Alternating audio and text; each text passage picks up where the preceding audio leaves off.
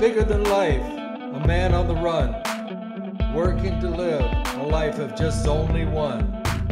He wasn't the same as just everyone. He chose to go a different way, to carve a path that he had just begun.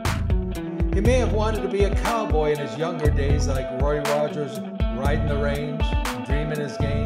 It's never been the same. A ranch in his blood, a ranch in his mind. He never could have dreamed of a ranch of this kind. He was the dawn, a good friend of Ron's, working to make love, making a game of wanting to choose whomever is there, making love for money, a family affair. The Bunny Ranch, the Lovers Ranch, the Kit Kat Ranch, the Sagebrush Ranch, working to make all his dreams to come true, bringing love for money into everyone's view. He's hell of a businessman, the P.T. Barnum of booty, a writer, a pimp, a happy man. He worked HBO and always loved to show the cathouse life, that there's no business like the whole business. For good, for charity, for love, for money, he tried to pioneer the life of so many. To make it safer for all that he would meet, he wanted to get all the good girls off of the street.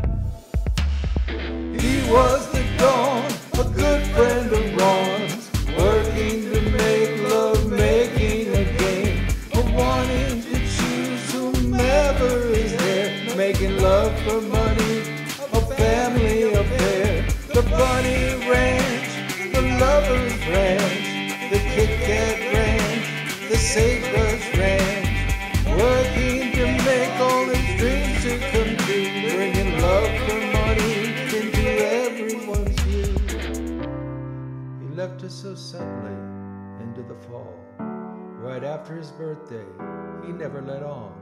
He lived life so bigly as the trump of Pahrump that no one could see that he may not be here to continue his love and all that he did, as Daddy D the King will all shed a tear.